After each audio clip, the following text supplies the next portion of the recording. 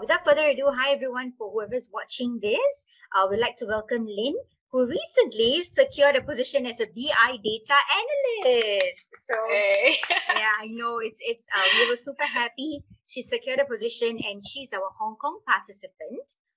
And now she's got a job and she's going to go back to South Africa. But she was amazing throughout the entire journey because I was in touch with her closely. So we're here to celebrate her success and also find out a little bit about how she managed to transit from where she was to a BI data analyst. So she joined our BI data analyst program, right, sometime last year, and then now she just informed us she's got a job. So here we are. So Lynn, we'd just like you to share a little bit about your background, your education, your job experience previously. Okay, so prior to coming to Hong Kong, I was in IT. I was a junior software developer, but at that time, my career remained very stagnant. And then in terms of growth, I thought, okay, I had an opportunity to come to Hong Kong. And then I thought, for the new experience and exposure and seeing what it has to offer, let me do it. Why not? I'm going to see what it's like. And then I came just in time for this pandemic. So things remained quite stagnant for a while. And I've been teaching. So I was out of the industry for quite a while. But one thing I did know is that I didn't want to go back into development, but I wanted to be in IT. I wanted to be in analytics. So then this opportunity came along, and then I thought, okay, this is basically speaking to me because I have not been in my field for a while. I want to refine my skill set as well, but I need the practical experience as well. So that's when I thought, okay, no, this is perfect. So then I was a developer for 2 years in South Africa. Came to Hong Kong. I've been teaching for 2 years. So I'm a head teacher here in Hong Kong. And then now I'm going back to South Africa. And then I got this position as a BI data analyst. So look at that smile when you say really BI. So yes, that's basically in a nutshell. I know. And look at that smile. You look so that's basically happy. it in a nutshell. Got it. Thanks for that. I am. Thank you. I am. Thanks for that, Han. So how did you get to know about Industry Connects? And I know that you wanted to join because from a software developer, you wanted to kind of sharpen your skills in data analytics and gain some experience. So how did you actually come to find out about Industry Connects? It was on, I think it was social media. It was on LinkedIn, if I'm not mistaken. And it popped up and I went through it. Or it was on Facebook, one or the other. And then I went through it and I got in touch with you, I believe. You were the person that I spoke to, or and I was not sure because I thought, oh my goodness, the timing and everything. I know I need to do it. I just don't know when and how am I going to fit this into my schedule.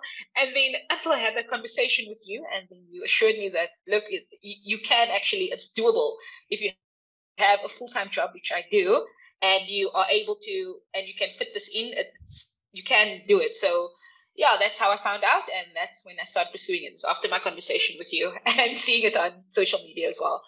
Okay, so that's good to know. So in terms of the entire 6 weeks program, the first 6 weeks, right, where you do the remote training before you move on to the internship, how did you find that 6 weeks for you? It was, I won't lie, I will say it was challenging, but it was doable. It was, I think, it obviously, it depends on your self-discipline if you know why you're doing this in the first place, and you go with that mindset of knowing, okay, this is going to be tough, you are going to manage it, and you're just going to make it work. So I found it to be very informative. I did it after work. So I would work until I'd come home at 8 o'clock, I'd start at 9, I'd start catching up around that time. So that's when I did it, and over weekends and things. But I felt like the tutors were amazing. They assisted me where they could, and I found it to be very informative. Obviously, you need to study, you need self-discipline, and you need to work on your own as well. But in terms of the guidance, I think it was really, really efficient as well. So yes, I hope that answers the question. Oh, it does, and thank you for that. Okay. I think the fact that you shared about the tutors, because many people are also worried sometimes when they know that it's a remote program, the fact that they don't get physical classes. Some people are a bit apprehensive about it. They're like, okay, how will I actually learn, So if there's one piece of advice you would want to give someone who's considering or is worried about remote learning, what would it be, Han? It would be that self-discipline is definitely necessary. Okay. Utilize the resources that are available to you, because at the end of the day, that's what you have. If you remote is not, no man is not an island in this case, because you're not on your own. You have the hub, you have the Christian hub, you have the group of people that you start with. Luckily, I was in a really good group, so everyone helped one another. There are numerous platforms where you have the opportunity to engage, and if you're unsure, there's assistance. So yes, it's not easy, but it challenges you and it pushes you. And I think you and that's the only way you ultimately grow as well, is if you put yourself in those uncomfortable positions and you work hard. That's ultimately what it comes down to, and you will eventually reap the benefits. I mean, yeah, you will reap it, but just work hard and consistent. That's wonderful, right? I think what you said there, Lynn, in terms of being consistent, I think that's one thing that I always tell all participants. Being consistent is so important, because the moment you lose a little bit and you stop for a while, it snowballs. The amount of work you've got to do snowballs, and it just affects your morals, and then you start feeling like, oh, I've got such a lot, I've got so much to do, and then it starts seeming like a chore to you, even if it was doable for you in the beginning. So I think that's a very good way to put it in. I like the way you said self-discipline, and no man is an island, because there are people around you. Yes, it's remote, but there are people around to help and sort of guide them. So that's great. So in terms of a surprise element in the program, Lynn, what would you say it was? Any surprise element that caught you like, I didn't know this was going to be there? What was any surprise element that you like to share about? Surprise element in where the work is concerned, like the academic side of it, or the probably the entire program side of it. So let's help you a little bit. So during the internship, you didn't know, I didn't know they are going to have this, I didn't know that this was going to be there, that kind of stuff. I think that's one thing I appreciated about this course, and that I would say it was a surprise, but a pleasant surprise in that sense, is that it's kind of an holistic approach to your progression. So I think your sessions, the career, the global careers, the employability, global talent employability, sessions. yes. So that in itself, there were so many things that, I mean, I've been in the workforce and things that I picked up on, and I thought, okay, wow, like that really helped me. And I think in that sense, I appreciated that it gave you different elements of things that you didn't even really know you needed until you actually got it, and you thought, this will help me. I did not know that before. So I think in that sense, that was the pleasant surprise. Was a good thing in that sense. Awesome. Thanks, Han. So I do, it is one thing, right? So in case people who are listening, guys, if you don't know what Lynn is talking about, during the internship, we have workshops or value-added workshops or sessions, I would say. We cover life skills, we cover employability, we cover communication at work. We cover all these as well, because it's a job-ready program, and eventually we want you guys to be ready for a job. So when you say a job, they don't just look up for your IT skills, they look up for your soft skills as well. So at Industry Connect sponsors some of these sessions during the internship, so that you guys get well accustomed and acquainted with the best version of you. Try to bring that side of of course of you out. Yeah, so that's what Lynn is talking about. So on that note, Lynn, could you maybe share a little bit about how you found the tutors, the Slack community, any help that you wanted? You mentioned earlier that the tutors were there to actually guide you here and there, but in terms of Slack and the tutors and the whole community in general, how did you find that? Oh, I found them to be incredibly helpful. I think I can speak for a few people, for myself rather. I was in a position where the majority of my team, or the group of people that I started with, they could attend the live sessions. I could never attend it because I had my classes, I had work during the time. So I think that in that case, even though I was not there, I could still speak to them. I could speak to my team members.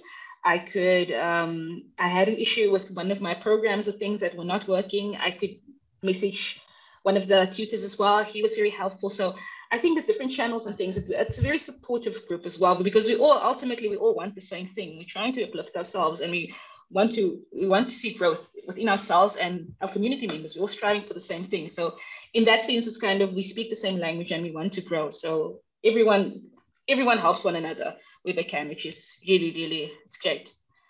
Oh, a fantastic that's so service. good to hear, Lynn. It's so good to hear that, when our participants come back and let us know that it helps, because every time you're constantly improving as well. And we want to hear from you, because the more we hear, the more we can actually fine tune or fine stream the entire process, streamline the entire process. So that's fantastic.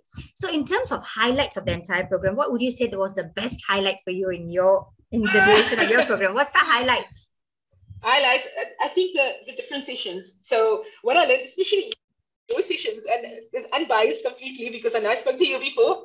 I really appreciated that as well. I enjoyed it. So I think it's not just all work and that's all it is. Like, you shouldn't think of this program as, okay, no, I'm just going to be coding all the time, or I'm going to be having to extract data all the time. Yes, there's that part of it, but there's the lighter side of it as well, where it's like just things that you can, like life skills, things that you can apply to everyday life as well. So I think that was like the nicer part of it too.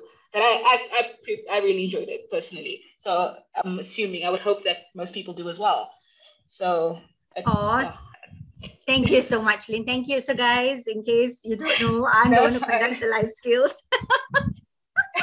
And that's what Lynn is talking about. So if you guys join us, you'll get life skills as well. But they have a lot of other wonderful workshops running, just like how, like Lynn definitely spoke about employability and communication and stuff like that. So we have a whole list of workshops, whatever that makes you, whatever that makes you a better person. We have those workshops as well. So it used to be run by Ianta, and now we have Regina who's running it. They're all fantastic, fantastic trainers. So that's there as well. So Lynn, to wrap this up, what advice would you want to give someone who is thinking about entering the IT market, the IT industry, the software market? What advice would you have for them? If there's one thing you could let them know. So one thing that I would say is, do your homework, know what the demand is out there. Look at what the demand is and how relative what you are doing is. And then you would see, even with Industry Connect, they speak to that. So look at whether it's ticking off boxes when you are entering the workforce. Go in this with, if you want to be in IT, you need to accept that you're going to work hard, you're going to work consistently, and you need to love what you do. Because if you can see yourself getting lost throughout the day, just working, it's not just all work all the time, but you need to be focused, but you need to enjoy what you do too. And don't let the noise distract you of, okay, it's the tech industry, and all the bells and whistles. Don't think about that. If it comes down to actually sitting with code and sitting with the work, can you do it? And are you wanting to do that as well? I think that you need to ask yourself. And if the answer is yes, then you need to pursue it as soon as you can, because it's a fast growing industry as well. So yeah, it is.